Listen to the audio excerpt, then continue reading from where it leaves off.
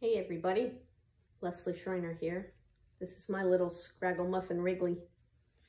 His head's getting awfully shaggy and he needs his clipper work done.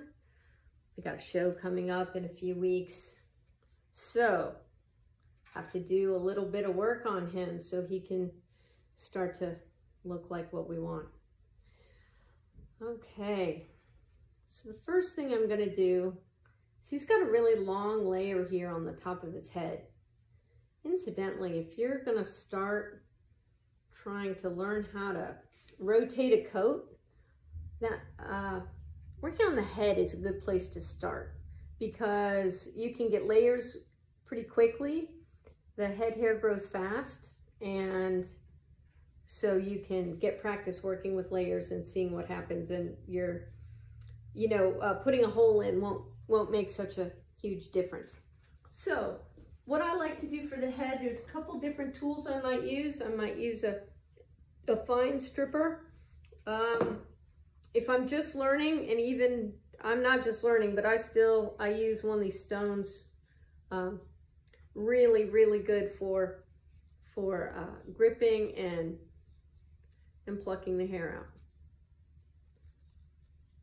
So it's going to take a little bit of time. He's got a nice layer coming in underneath. In 3 weeks he'll have a nice bit of hair on his top of his head. 3 or 4 weeks I'm hoping to get him to a show.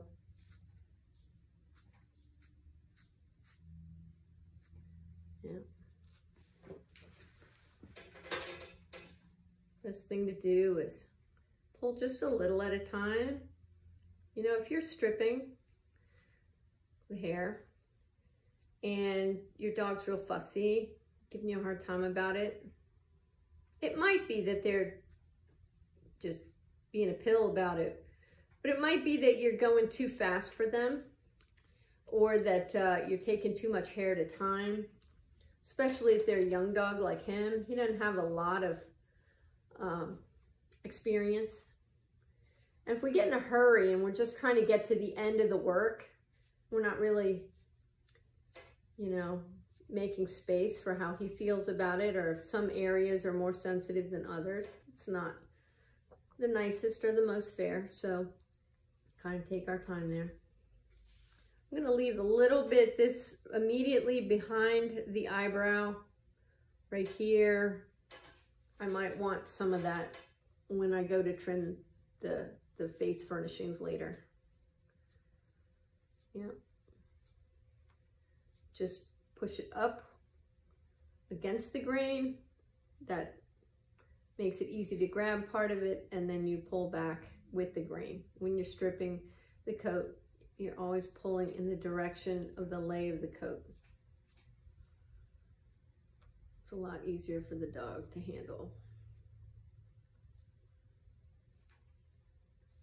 Now, I would probably, once I had this dog in show condition, so if I get him in the ring in the next 3 or 4 weeks, then at least every couple of weeks, I'm gonna address the head. And if there's some hair that's long enough, I'll pull it. This is a place where on show dogs, a lot of people inadvertently break the coat and they lose the salt and pepper of the head hair, and they get a solid gray. And in the ring, that makes the coat look soft, whether it is or not. The hair on the head is generally softer than the hair on the body, and it's a way that you can, if you are careful about stripping this, and if you don't have tools, you can also do it with your fingers. I've got a little ear powder here, and if I put that on there, it makes the hair really grippy, and then I can pull it with my fingers, just my fingers. It's a good way to get a nice strong thumb muscle. Anyway, this area right here in the center, if it doesn't have a layer growing in and the head hair gets too long, that's a place where if you go too fast or too aggressively, you can leave a bald spot. Might get a little irritated or even a little a little pink down to the skin there. It goes away. It's not a huge issue unless, you know, you're about to go in the ring or something. But it just is a sign of moving a little too aggressively, pulling a little too hard. All right, come over to this side. Works a little easier for me.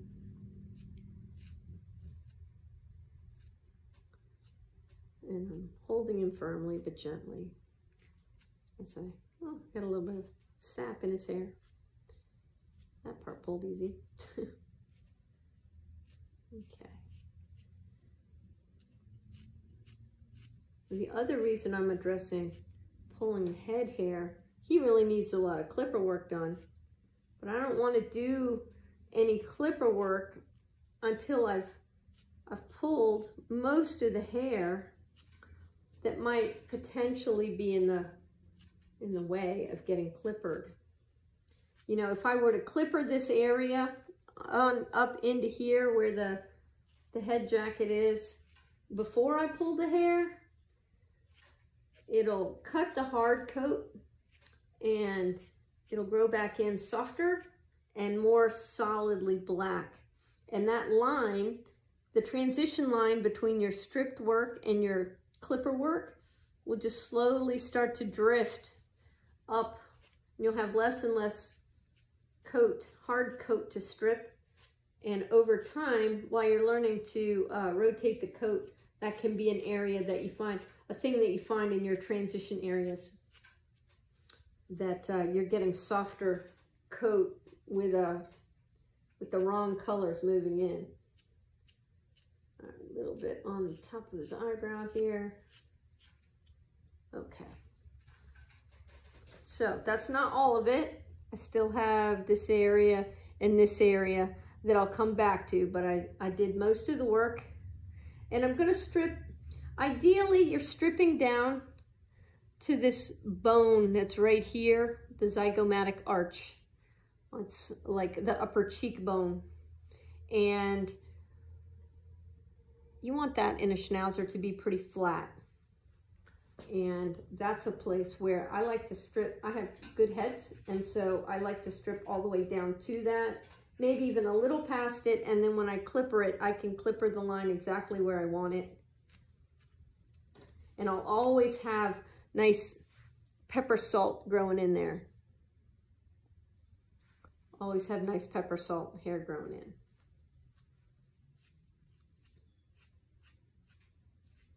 Okay, same thing on this side. I'm gonna get a little more of this off. And I'm pulling faster here, but I'm really pulling just only a few hairs at a time, because otherwise right there, that's a kind of sensitive spot, and he would understandably get pissy with me. Okay, now I can start to address some of this clipper work.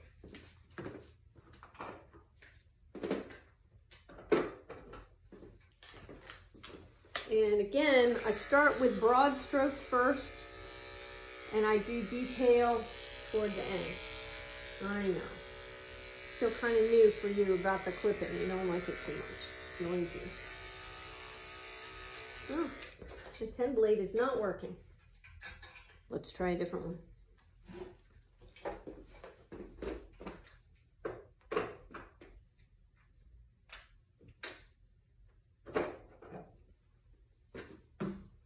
I'd rather not use a 15, but I could in a pinch. Okay, so I'm gonna lift him up, and the place I start is I pull all the face hair forward, and basically if it's long enough to hang down, that's probably about where I'm gonna be clippering to. There's a whisker right here on the, and that can be a guiding point. Again, we'll trim everything up more specifically when we get a little closer to done. I don't want to come down too far here. There's a dent right there. I don't want to carve that out. I want to wait. That's a finishing touch.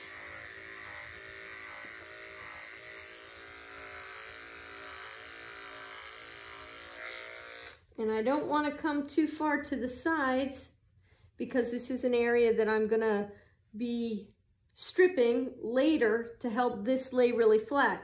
If I clipper it or use the thinning shears on it now, then it'll be soft. It'll grow back in soft and it will be hard to blend. So again, I pull the long hair forward and I'm roughly making a line from the corner of the mouth up to the corner of the eye. Again, I'll get the finishing touches afterwards. Now I'm just trying to do the main real estate. Stay with the grain while you're doing your rough draft. That's what I call it when I'm doing the beginning of the clippering before I get to the final stages. I call it a rough draft. Okay, and on this side, we're doing the rough draft.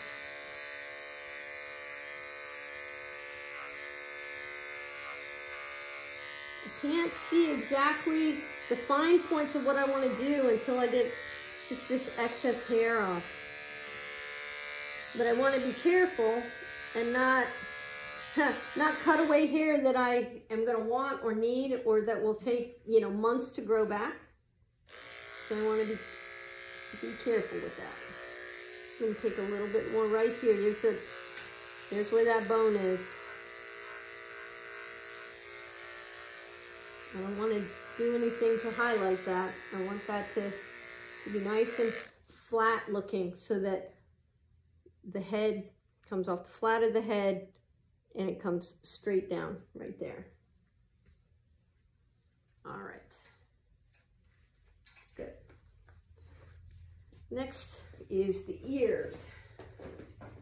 I like to use a 15 and a 30. That was a 10 I used on the face and the neck.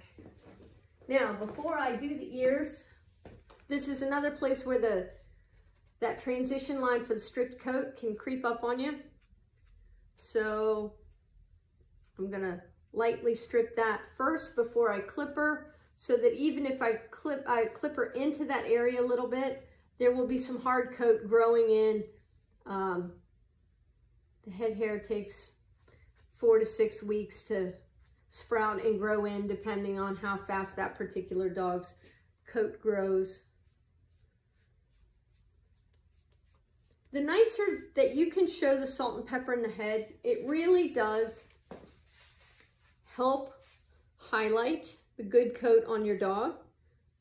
And it's another place where if you are not mindful of it and you just clipper it, clipper the ears too far, or don't strip some of this hair out, or you break the coat while you're stripping it, you can inadvertently make your dog look like its coat is not as good as it is actually.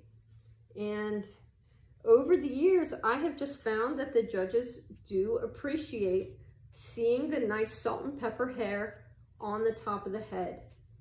So try to go for that if you can. It's always easier to learn how to strip and groom standard schnauzers if you have one with a hard coat. This guy's got just about the hardest coat that I could ask for. It's really lovely. All right, now I've stripped along that transition line so I can clipper. Now I'm gonna clipper the ear and I want to hold it loosely. It's tempting to pull the ear out, but then I'm gonna make the clipper mark here, and then when I release the ear, the clipper mark is now up on the head. So if I just lay the clipper, it's hard to see how to help you see this. If I just hold the ear and lay the clipper without pulling the ear, then the clipper line can really fit along that contour of the head and the ear where they come together. But if I pull the ear to make it flat or easier to clipper or whatever, I will have a tendency then, if I put the clipper down, to clipper too far up the head. So then when I let go of the ear, now my clipper line is artificially high and it changes the look of of the head of the skull. I know, Wrigley. He says, that's loud and it's near my ears. So I'm gonna hug his head kind of close to my body and just do it a little at a time for him so he can be successful. I don't want to get in an argument with him.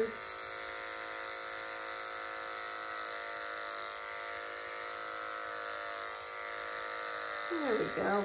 And I'm staying with the lay of the ear, lay of the hair, and I'm laying the ear flat across my fingers so I have a flat surface to clipper, and that's how I make sure I don't clipper the ear leather.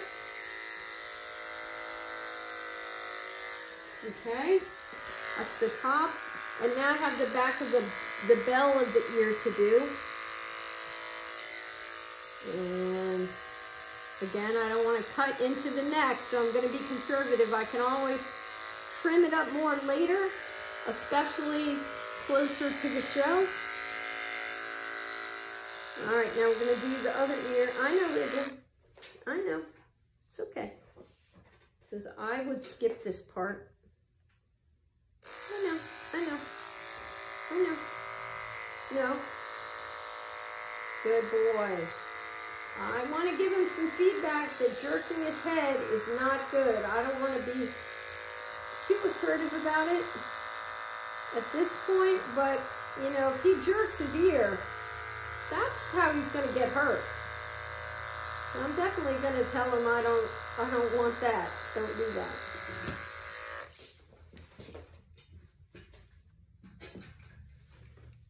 Come around to this side and do the back of the bell.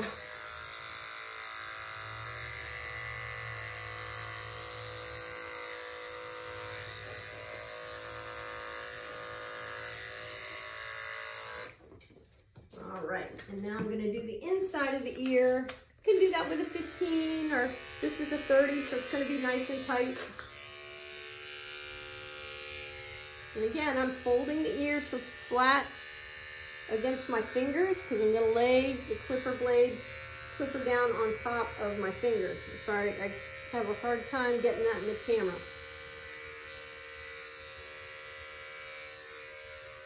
From the base to the tip. From the base to the tip.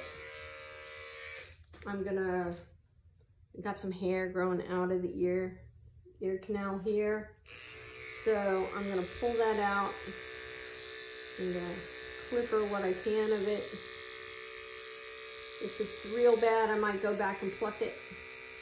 But for now, we're just, like I said, it's a rough draft.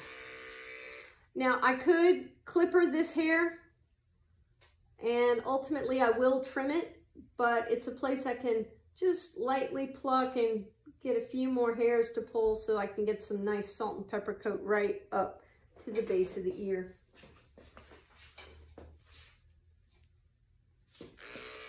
I know, buddy. Good boy, thank you. Your dog's cooperating, thank them. They don't have to. Sometimes we make up we're entitled to it. And we're not. It's a relationship. The grooming relationship, it's like any other relationship. It's a two-way street. I gotta keep him safe, so he needs to do what I want him to do, but I'm gonna be real careful to be gentle so that he can learn that I know what I'm doing and that this is safe. All right. Now, some of this can pull a little bit more.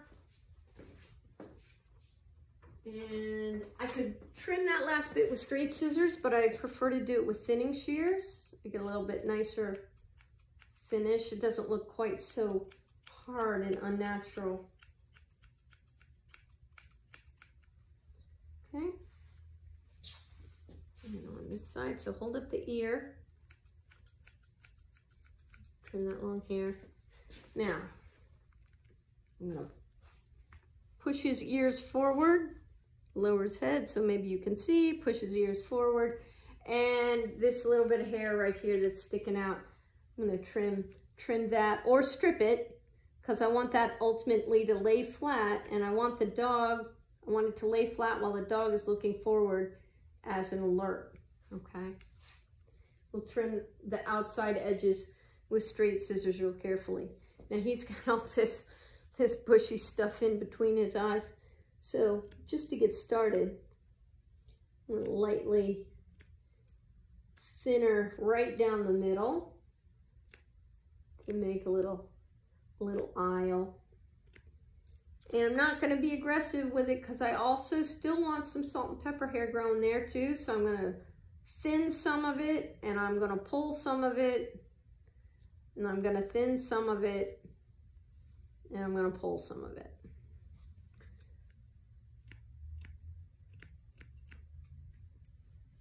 The thinning makes it so there's not as much to pull at one time, and also makes it so that it's not all growing in at the same time. You want to stagger it. That's the whole part of rotating the coat, is staggering what you pull, so you're not all or nothing. You're always pulling a little bit, so there's always some more coming back in.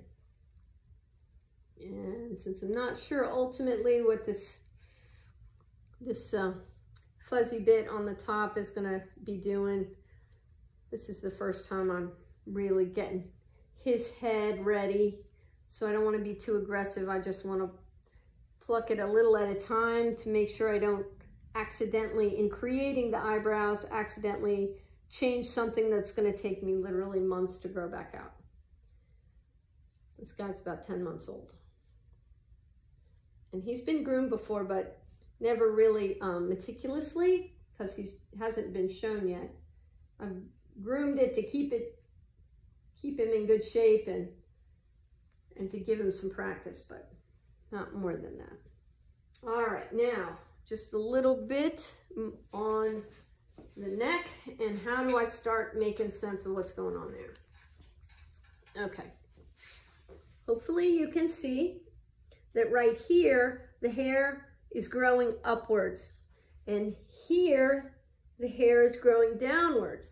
So it's like two waves coming together right here.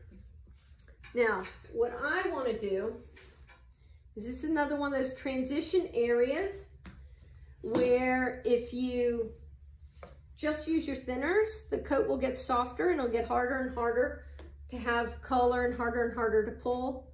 So I start out by pulling what's long, either with my fingers or gently with a knife. This hair is a little finer, so it can break a little more easily.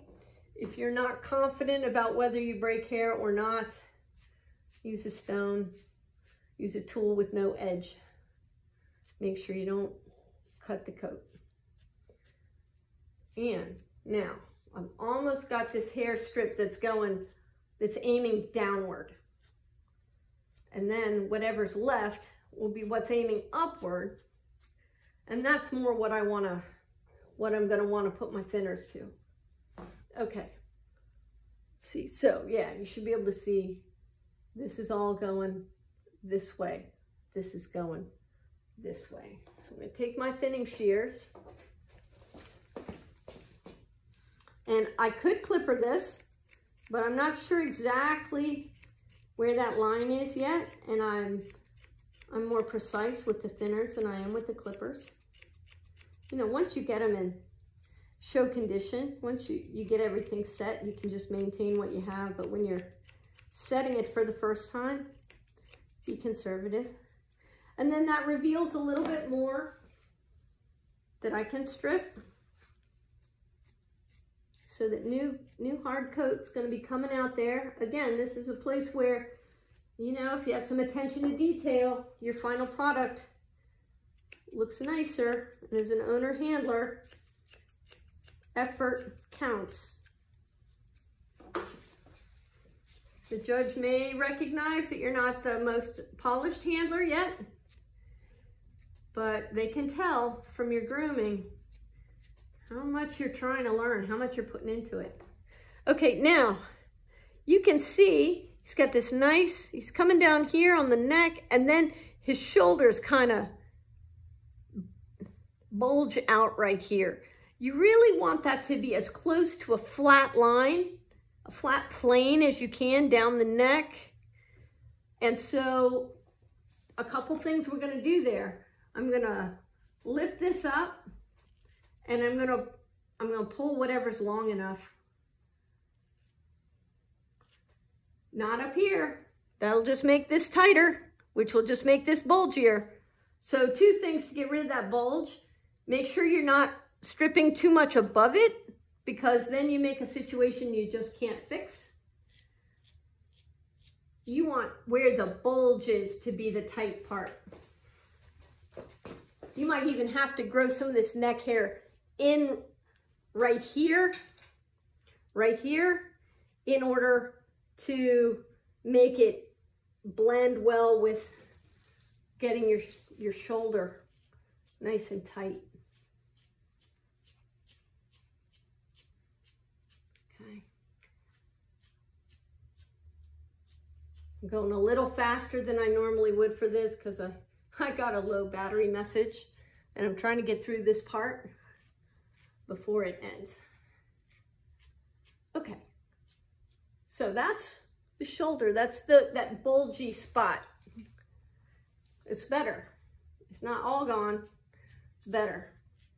Now, if your coat doesn't have layers, don't take all of it at one time, because ultimately, if you take it all at one time, A, you'll have a bald spot, and B, it'll all grow back in at the same time, and you'll have a worse problem. Now, in this area, the next thing you can do is you can card the undercoat out, and that will also flatten it. So I like to add some ear powder right there, make it nice and grippy. And you can use something like this fine stripper. I'm pulling in the direction, in the lay of the coat, and I'm getting a little undercoat. Not a ton. And take a ton to make a difference. Again, don't come up here. Don't dig into the into the hollow above the bulgy spot, or you can't make the bulgy spot go away. You can't make the bulgy spot go away if you are making the area above it tighter. Okay. You can also use a firminator for this part. And what I'm doing is I'm grasping the hair, the skin, and pulling it upwards. I've actually got some of his neck on this hand gathered up this way. So I made a nice flat surface. I'm visualizing where the bulgy spot is, and then I pull it up to where it's easier. Let me get some of the undercoat. Okay, and then let's see. Let's look at that from the angle I looked at it before. There, it's a little better. It's a little more like a one continuous surface going from the neck down right into the shoulders and into the leg. And now up here, now that I've pulled some of that, carded some of that undercoat, now that reveals some more longer hair in that area, in that bulgy spot that now I can pull that wasn't there. Well, it was there, but I couldn't really grip it because the undercoat was making it hard to get to. And it may not seem like, you know, how can it make a big difference? You just get this little bit of undercoat, but if you're carding in the right place, all right. Now that I've tightened that up, now I can work on this transition a little more because I'm only cutting the hair that's already been cut. At the top, I like to work downwards.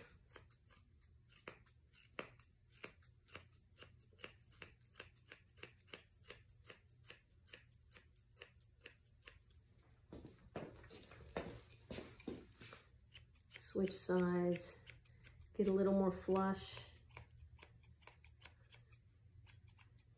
Okay. So that's pretty good. Now he's got a little bulgy spot back here because his coat is ready to have a layer off all over. And so I'll be working on that some more. But just for now, that's some of your head grooming. Let's see, I'll just keep going until the battery runs out or I get done, whichever's first. So I trimmed a little bit of this bushy stuff in between. Now I'm going to pull the hair forwards, the long hair forward, and with my thinning scissors, I'm going to blend this a little. And in a straight line, a plane, whoop, my hand's in the way again. There, that works a little better. There we go. I want it to be a straight plane coming out. So I imagine like a plane of glass that's right in the place that I want to cut, and that I'm only cutting on my side of it, not his head side of it. Okay, so that's the beginning. Starting to get a little bit of being able to see his eyes. He's still got real young dog eyebrows, so I want to be pretty conservative because they're pretty sparse, and if I get too scissor happy there, they're going to be too short to grow back in properly for the show in a few weeks. For this side, I come around and I do it from behind. Same thing, I just visualize this plane as if it was laying against his cheekbone. So you don't want to cut at an angle this way, you don't want to cut at an angle this way. You want to be cutting exactly the same plane as the head. And we'll talk later about, you know, finishing the face grooming. Like I said, rough draft. Now let me get a pair of straights. And here's how I trim the edges of the ear leather. You know, I use longer scissors. Those feel more awkward for some people, and I understand that. Some people like to use shorter scissors on the ears, and that's fine. Just be aware that as a lever, which is scissors or a lever mechanism, the amount of force that's on the tip of longer scissors is less than the force that's on the tips of shorter scissors. So you might or might not be less likely to cut on the with the short scissors, but you're more likely to cut worse. So weigh that however you will. While I was still learning, I would take lots of little small cuts, and I would just make sure that my finger and thumb were on the very edge of the ear leather, so that and rest the scissors against my finger and thumb, and that way I could never ever cut the dog. There you go. One other thing, when you're using scissors, cultivate, I call it the noodle hand. You're only using as much force to hold them as it takes to just barely keep them in your hand. That way, if the scissors close on skin, you feel it right away and you just stop. But if you're cutting with your whole hand, cutting with your thumb, hard, opening and closing your hand, that's how you're generating a lot of pressure on the tips of the scissors, you know, that can cause a cut. So I want to avoid that. All right, let me find the brush I need for his beard. Brush everything forward.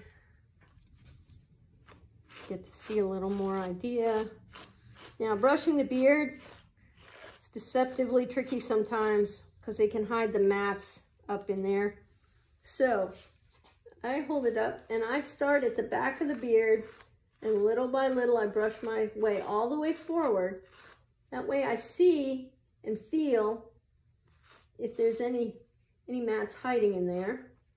And then the same thing on the mustache part is I hold it all in my hand And from the bottom up, I get a little more hair in each time I brush. And that way I know I've brushed the whole thing. Yep. Switch sides kind of frequently when I do heads. Okay. Yep, yep, great. And then grab a comb, because that's how you find out if you actually brushed everything out. Is now that he's brushed, I take a comb, put a comb through all the long hair.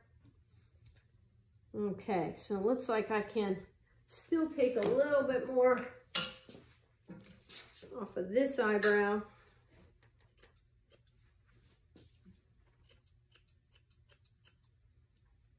Be careful about the lower lid hair getting up in your eyebrow, and then you can put a dent under there and you don't want to. So smooth that hair down into your hand so it's out of the way while you just gently shape. The line I like to use when I'm doing a rough draft of the eyebrows, the angle, is I want to go from the corner of the eye to the same side corner of the nose. So I'm aiming the scissors as if they were long enough that they would just touch the tip of his nose. Stand up, buddy. So that's where I'm looking when I do the line. Some people advocate the other side of the nose, but I find that that makes my line makes the eyebrows too short. Okay. I use the thinners while I'm learning or while I'm shaping, because using your thinners, it's kind of like a pencil with an eraser. You know, you make a cut, and if you have one, you're like, oh, that wasn't the right place. Well, at least you didn't leave a hard line. But the straight scissors are a little bit like writing with ink. Okay. Now, I don't worry about getting them super exactly right, because when I'm getting ready to show, I will do my final trimming on eyebrows with them prepared as if I'm gonna go in the ring. So maybe a little bit of hairspray to keep them going in the direction I want. Maybe blown out, not dirty. I will make sure that the inside corners of the eyes are trimmed up so he can see. Just be careful not to cut up into your eyebrow. You can really easily get into what's the longest part of your eyebrow by being too aggressive there. Oh, backhand scissoring. Come in from this way. Okay, then you would do the same thing on the other side, but I'm pretty sure I don't have enough battery for that. So let's take one more look at this side. Yeah, not too bad. This is a lot flatter than it was. I still feel some play in it, but this is about as tight as I can get it today without putting a hole in the coat. But in another 2 weeks, there will be some more stray flipping up hairs that I can pull. And given what I have here, the last little trick I might do, if I was getting ready to go in the ring and I still had this bulgy spot here more than I wanted, I might lightly comb up the hair on the neck so that it's puffier while this part's flatter. And then that can help do that even smoother. Why does that matter? Well, usually that bulge is worse if the shoulders are more upright. So it's a really easy way to look at and gauge shoulders without even touching the dog. So it's a way that people by accident show their dogs as if they have worse shoulders than they do.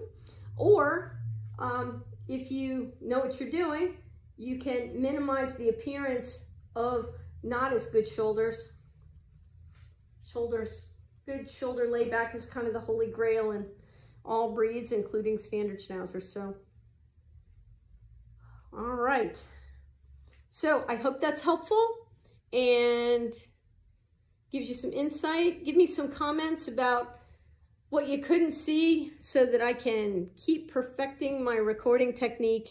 And, you know, leave me a message or a comment to let me know what other parts of hand stripping, grooming, show prep, ring prep, coat prep, whatever you want to know.